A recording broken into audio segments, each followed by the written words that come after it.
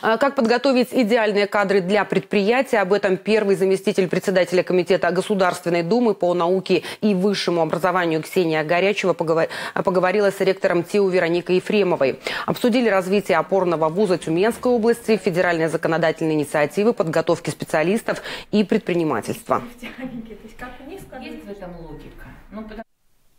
Сейчас, наконец-то, люди, которые и владеют большими бизнесами, управляют компаниями, поняли, что своего сотрудника, в общем-то, надо выращивать. Самое время делать это в вузе и ориентировать его в профессию, в корпоративную культуру, погружать в ценности и наращивать основной пул компетенций, и дальше уже работать с гибкими навыками, за которыми, опять же, можно обратиться к вузу для того, чтобы он составил нужную образовательную программу и подготовил именно тех специалистов, в том числе по переквалификации, которые необходимы. Сегодня просто затрагивался ряд тем подготовки кадров не для системообразующих компаний, наших гигантов, а именно все-таки для среды мелких, средних предпринимателей.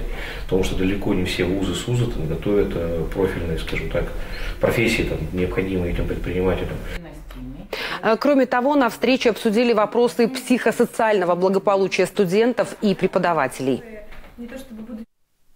Она спрашивала, есть ли у вас, например, социально-психологическая служба, сколько людей трудятся, как вычисляете проблематику среди студентов такого рода поведения.